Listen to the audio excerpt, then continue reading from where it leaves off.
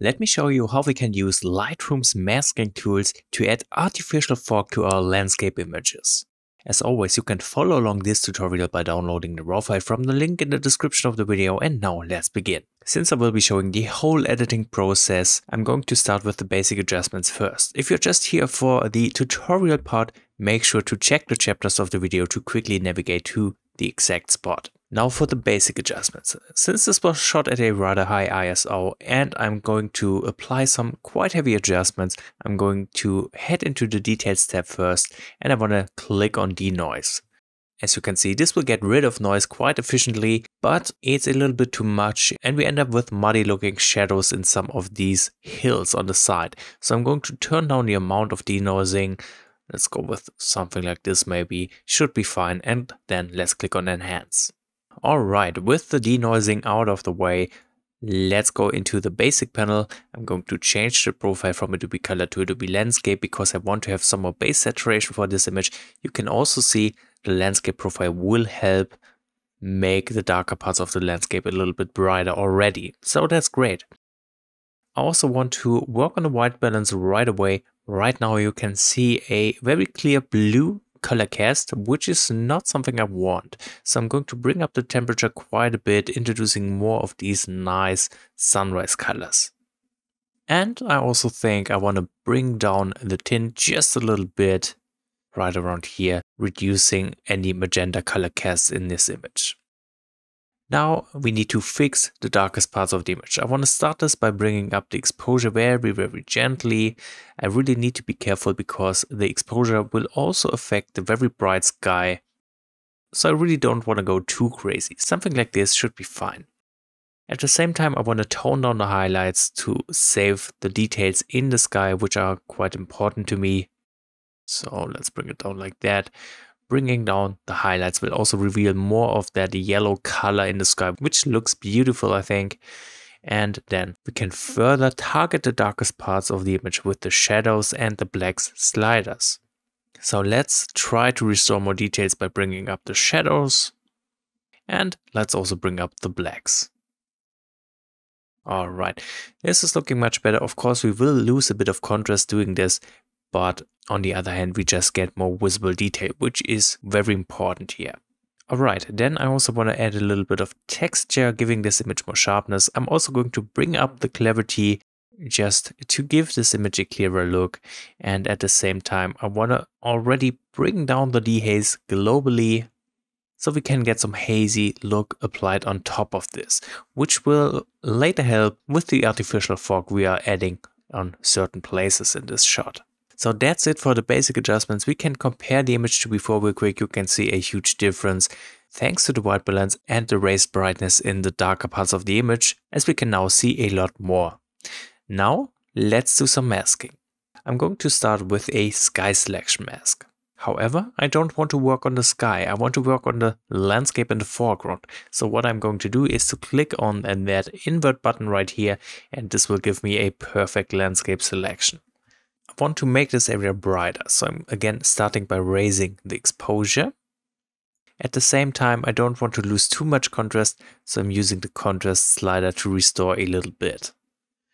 Also, I want to bring up the whites, which will further help with the contrast, as this will target the brighter areas of the foreground and make them brighter. And finally, let's also add a bit of texture. As we have been targeting all of that landscape in the foreground, we also changed that river flowing through it. That's a problem because this is already super bright, so I don't really want to change that. That means I'm going to subtract and I'm going to use an objects mask. Here, make sure the rectangle mode is selected because this will give you more precise results in my experience. And then I'm just going to draw a rectangle around that bright river. And just like that, we have removed this part from the mask. Okay, then let me create a linear gradient with which I'm going to target the very top of the sky. Here, just want to bring down the highlights a little more, getting out some more details, some more intense colors as well. What I want to do as well is to bring down the temperature, introducing some colder tones to the very top of the sky. I just think it looks better this way. I also want to apply a little bit of light spill in the back of the image. or let's call it a glow effect. I'm using a radial gradient. I'm making sure it's covering the whole width of the image.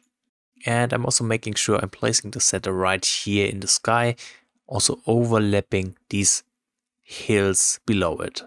So something like this should be fine. What I'm going to do now is to bring up the blacks, which will add a very subtle, nice glow effect. I'm also going to drop the dehaze, which will make the glow effect stronger. Okay, we could even introduce some colors here using the temperature slider. So let's bring it up a notch. Beautiful. And then I also want to work on the foreground real quick. I'm going to use the object selection, and with this objects mask I want to target that rock right here in the foreground. I want to make it a little more prominent, kind of like an eye catcher. So here I have selected one face of this rock. I'm going to simply pull up the exposure, just have a point of interest right here in the foreground. All right, let's see, maybe we could also bring up the clarity a bit. Wonderful. Then let me use another objects selection. This time I'm drawing a rectangle around that hill in the near foreground on the right side. Again, we get a wonderful selection for this purpose, since I want to give this area a little bit more punch. Therefore, I'm going to bring up the contrast. And why am I doing this? The further back we go into an image, the less contrast there is. That's a great example right here. You can see the hills in the far back are kind of brighter than the hills in the front.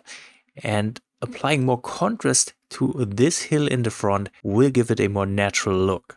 I actually think I want to pump up the contrast a little more like this. Okay. And now that we have applied the basic mask adjustments, let's take a look at how we can introduce artificial fog. That's really not that bad. One thing you have to keep in mind is you need to think in layers. Just like with that hill right here in the foreground, which I made a little bit darker, I want to use the layers of the image to introduce this fog effect. I want to introduce fog behind this hill, then I also want to introduce some fog above this village in the center, and maybe a little bit in the closer part of that valley right here. Let's start this using a radial gradient. I'm going to start with the most distant fog, and I'm going to place that radial gradient right here above that hill. Keep these radial gradients rather thin to have a more natural looking fog effect. I'm going with something like this. To create fog, I'm going to increase the blacks. Let's bring them up quite a bit, and then we can also use some negative dehaze to further make this effect stronger. Now you can already spot a problem we are running into right now. Since this radial gradient is overlapping that hill on the left side, it really doesn't look natural. We need to find a way to get rid of this part. Again, we're going to use the object selection. We're going to click on Subject, click on Select Objects, and then I'm going to draw a rectangle around that hill. And just like that, we made it look natural. So let me turn off this one singular mask to see the difference from before to after. Much better. Now we can play around with the radial gradient, just like this, stretching it a little further to get a more natural effect.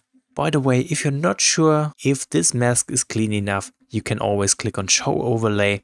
And there you already see there is some mask left on the left side, which I am going to clean up now. I'm going to click on Subtract, and I'm choosing the brush, brushing over this area of that mask. So that's looking pretty good. Let's continue.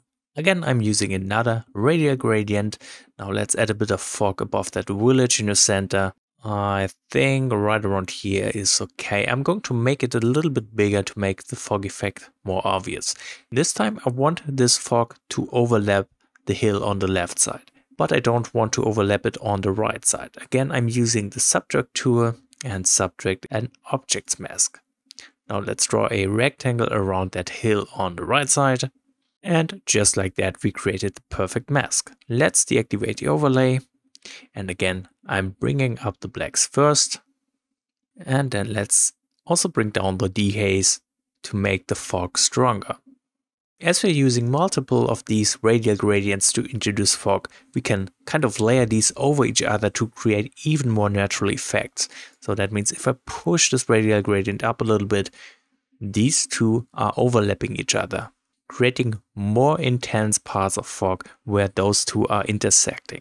That's also very important to keep in mind if you want to create really cool effects. One thing you might notice is the color of the fog might be off a little bit. Like in this case, it's a little bit too warm, I think. So I'm simply going to pull down the temperature, trying to find a good looking color spot. So maybe like this. Alright, beautiful. Now let's work our way closer towards the foreground. I'm using another radial gradient. Let's place it right here, like this. Again, I need to subtract. Let's choose select object. I'm gonna get rid of that hill on the right side. And I want to use another object selection to get rid of that hill on the left side. Looking good. Again, we can check that through the overlay. Actually, there is a bit of rock selected as well, so I'm going to subtract with the brush and just brush over it. Perfect. Then again, we need to raise the blacks and bring down the dehaze. In this case, I think the radial gradient is a little bit too low. I'm going to drag it up a bit and let's make it a bit thinner, I think. That's looking better. Again, the color is off a bit, making this look too warm. So I'm going to bring down the temperature, maybe even the saturation, but that's looking good. Let's play around with the size for a moment. That's pretty much how we can introduce artificial fog to our images using nothing more than Lightroom masking. Let me turn off all the masks so we can see the difference from before to after. Beautiful. Now that we're done with the masking adjustments, let's also apply some color grading. I'm going through the color mixer real quick. Here I do want to play around with the saturation. I want to bring up the orange tones and the yellow tones for more intense sunrise colors.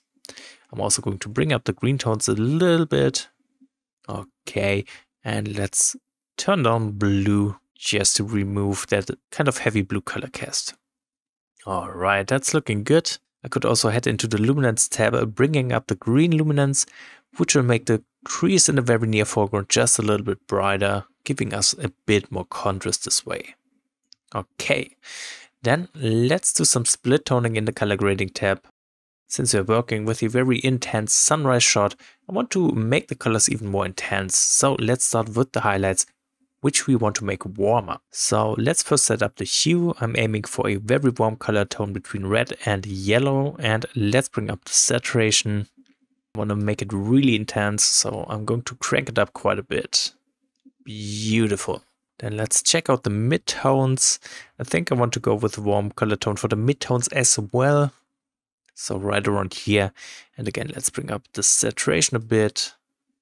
Okay, of course we want to keep a bit of color contrast, so I'm going to use the shadows. Here I'm going to apply a cold color tone and slightly raise the saturation. And that's it for the split toning.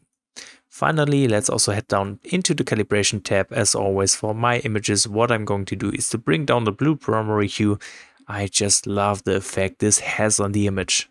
And then let's bring up the saturation some more in here. Alright, and that's it for the color grading. Now the only thing left to do is the sharpening in the details tab. So let's expand the details panel. Here I'm always going to apply the same settings. I'm going to bring down the radius, then let's increase the details, add some masking while holding down the Alt key so we can see where the sharpening will be applied, just like this. And then let's increase the amount of sharpening, and we are done editing this image. Alright, so let me know what you think about this fog effect. I hope it will help you with your images.